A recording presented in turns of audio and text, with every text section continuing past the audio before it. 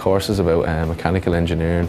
It relates to the design, installation and maintenance of all the mechanical systems within a building, such as heating, ventilation, air conditioning, even down to the lighting. It's nothing to do with construction, it's more about the operation of a building and the building's function. I'm delighted I picked it because there is obviously theory in it, but there's a lot of practical work in it. Since we've started, there was welding. We're now actually doing electrical work, so we're wiring up sockets and fuse boards and just basically learning how things actually work and putting it into practice. And I find it a lot easier to learn that way rather than just trying to study off a page.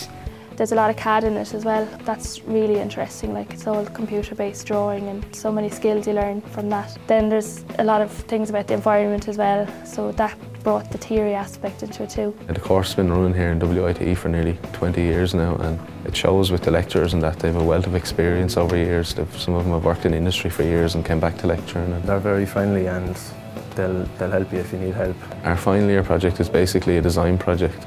We're just designing the heating, ventilation of a modern building in the city, and we just have to look up all the guidelines to suit the building in its location and to try design it to keep it as lean as possible and as green as possible. We're doing a lot of work on the sustainable side of building, so we're looking at existing buildings and new buildings as well, and with old buildings looking at how you can upgrade them, and then with all the new buildings then it's just some of the buildings are amazing that are being made now.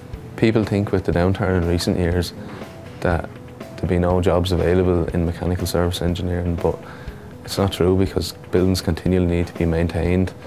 It's not construction of a structure, it's more designing of the systems that fit into the structure.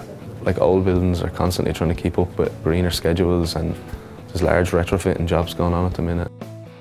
There's a lot of creativity involved.